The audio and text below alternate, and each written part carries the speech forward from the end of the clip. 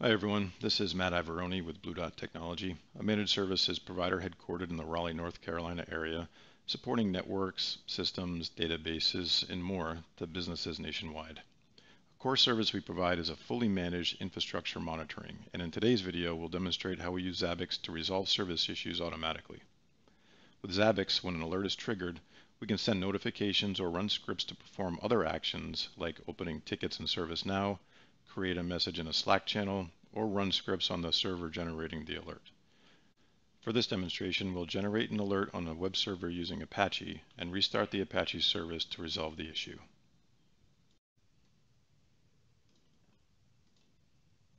So here we have a FreeBSD server running Apache, and an item is configured to run a service status on that server and return the string back to Zabbix. We've created a trigger to read that response and determine whether or not the service is running. So right here we just have not running, and if we find that text in the response, then it's going to trigger an alert.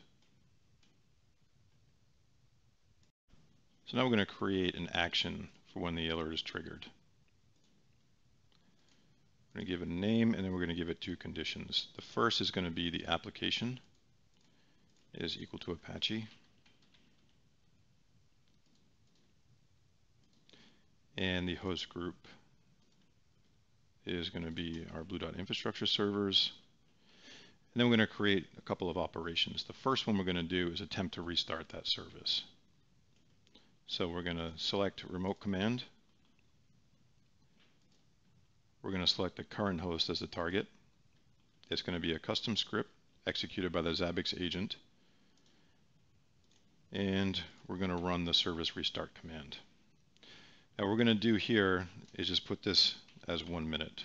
So we're going to allow the service to restart, and if it doesn't restart, then we're going to be able to perform more actions, but more importantly, we're going to want to notify people that it was restarted. So we're going to hit add there, and we're going to hit a new one, and this is going to be step 2. And this one we're going to run for 10 minutes. What we're going to do here is send a message to the administrators that are responsible for the web server. Then we're going to do one more to send an email to the management team in case this continues beyond that first 10 minutes.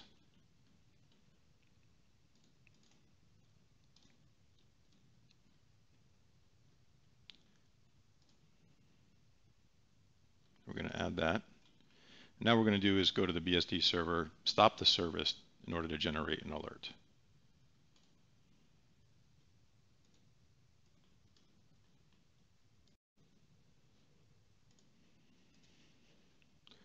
So we're going to run the service, Apache 24, stop.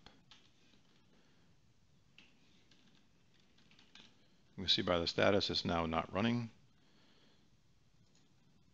So we can wait for this to generate the alert.